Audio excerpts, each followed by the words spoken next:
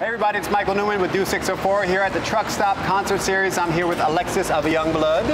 I want to hear about what the experience was doing tours and shows in Europe, right? Mm-hmm. Yeah, we just got back from Europe about a week and a half ago. We were there for a month, and before that we were touring across Eastern Canada for a month. Yeah. Europe is amazing. Germany was our favorite place. Oh yeah. For sure. It's really amazing to go to a new country and to a new environment and seeing people enjoy it and seeing people singing along and appreciating it. And I mean, really at the end of the day, we're here making music to connect with people, and when you see people connecting with it, it's one of the greatest things. So going into the music a little bit, I love the sound that you guys have created.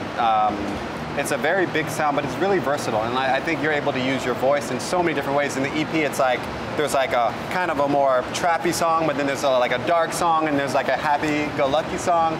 I was wondering if that's something that you are conscious of when you're creating. I don't think that I'm conscious of being oh, I want this type of song and this type of song and this type of song. Just kind of being true to myself when I'm writing things and making things as honest as possible, and whatever form that may come out as. And a lot of people have said when they listen to our EP and then see our show, it sounds different than maybe they were expecting, which you could put on the EP on a chill night maybe and have a glass of wine and but when you're on stage, it's less chill, more thrill.